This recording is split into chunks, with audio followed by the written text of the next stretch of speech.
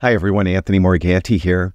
There's a new feature in the current beta version of Photoshop that I really like. It has to do with layers and how you could view and transform layers in Photoshop.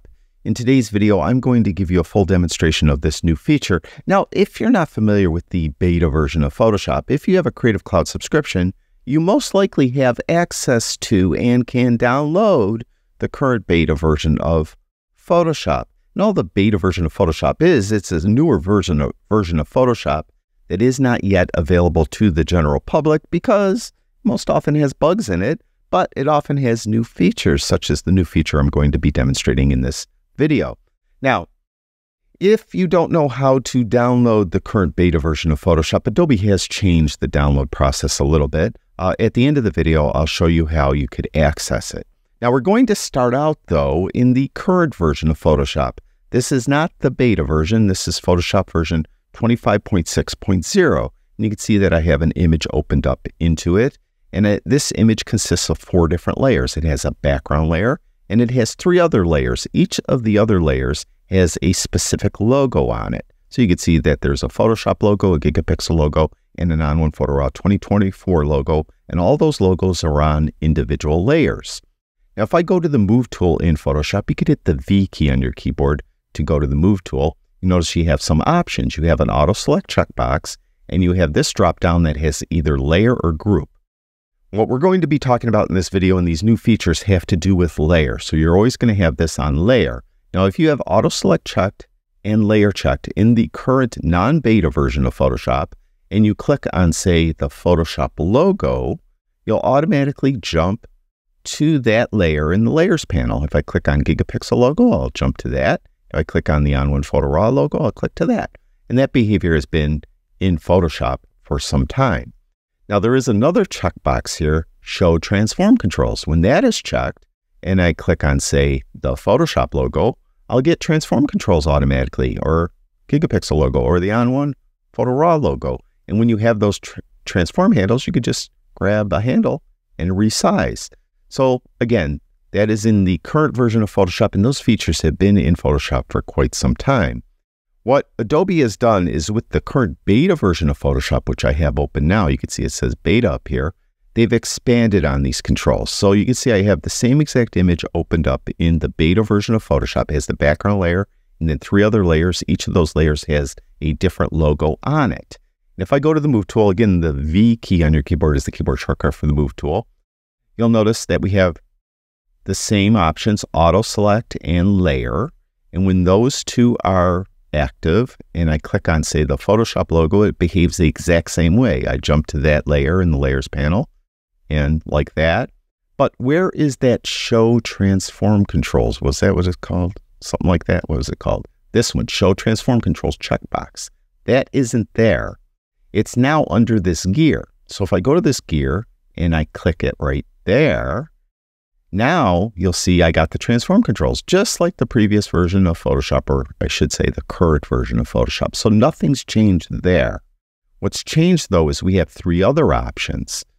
For example, now we have this option, Show Layer Bounds on Hover. So if I click that and have that on, if I just hover over, say, the Gigapixel logo, you can see that I get this light blue box around the Gigapixel logo, and over in the Layers panel, I get a light blue highlight on that layer. So let's just click on the background layer so it's less confusing. And if I hover over the On1 logo, you can see I get this light blue box around it. And in the Layers panel, I have that light blue highlight on that layer, and like that. So this will really help you if you have a lot of layers over here in the Layers panel, and you really don't know where a specific element is that's in the image, where it is in the Layers panel. You can just hover over it and you'll get this light blue highlight on it and you'll be able to easily find it. Now, we have more options though. If I go here, we have Expand Layer Group on Click. I'm going to come back to that. But this last one, Show Hover Bounds from Layers. If I click that on, now, if I go over to the Layers panel and I hover over a layer, I'll get the light blue box around the element that is in the photo. So this is great if you know where the layer is, but you don't know where that element is in the image. You could hover over the specific layer and get that box, light blue box, around the element that's in the image. Now, what about that last option, the one I skipped? It's actually the third option, expand layer group on click. If that is not checked and you have a bunch of layers in a group, for example, I'll take these first 3 layers, I'll click on the first one, hold the shift key down, click on that last layer, so all 3 logos are highlighted now, and I'll go down here and I'll click this little folder, so they're all in a group or folder, and you can see they're all inside this folder. If the folder is closed and I click on, say, the gigapixel logo, I'm on the gigapixel logo, but this group stays closed. If instead I have this checked and I click on a logo, it will automatically open up the group and it will go right on the specific layer in the group. So that's a really cool feature as well. Now, you have actually a little bit more control. By default, you'll have light blue for the bounding box around the element in the image and light blue as the highlight in the layers panel. You could change those colors and you could change the width of the bounding box. To do that, you need to go to Photoshop settings. On a Mac, that's under the Photoshop menu. On a PC, I believe it's under the edit menu. So you would go to settings and then you want to go down to guides, grid, and slices. And when you open that, you can see right here, hover layer bounds. You can see the line color by default will be light blue and it will be 1 pixel. 1 pixel is right in the middle. You could make it thinner or thicker. Let's make it thicker and let's change the color to light red. And then the panel color, the color that shows up in the panel, let's just, for the sake of fun, change that to yellow and we'll click OK. Now, when I hover over anything, you see I get the yellow over there on the panel. I get the yellow highlight. And now I've got a thick red bounding box around the element in the image. So if I go down and just make it less confusing by clicking on the background, if I hover over the Photoshop logo, I'll get a red bounding box around it. And over there in the layers panel, I have a yellow highlight on the specific layer so that you have control over the colors. So personally, probably would like red. I don't know. I like blue though, but I'd like 2 different colors. I don't think I want everything to be blue. So for my personal settings, I mean, it's just comes down to what you like. I do like the thicker look and I like red, but I think I'm going to change this back to light blue. That's probably what I'll like. So I could click on that. I get the red bounding box. And if I hover, I get blue. That's the way I like it. Now, again, this is in the current beta version of Photoshop. I haven't really found any bugs with this. There are some other features. If you have a really complex image opened up with a lot of different layers, and there's a lot of different layers within layers within layers, you could find it difficult because you might hover over what you think is a single element and you have like 3 elements in it.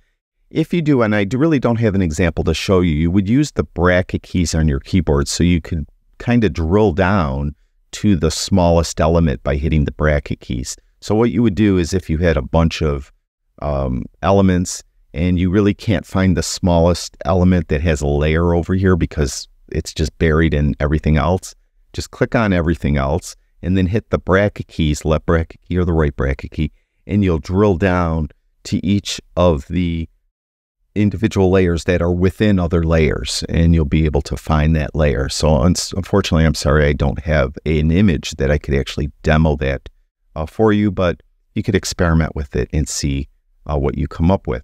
Now, I mentioned that the Adobe changed slightly how to access the beta version of Photoshop. More specifically, they just changed the Creative Cloud app, the way it looks.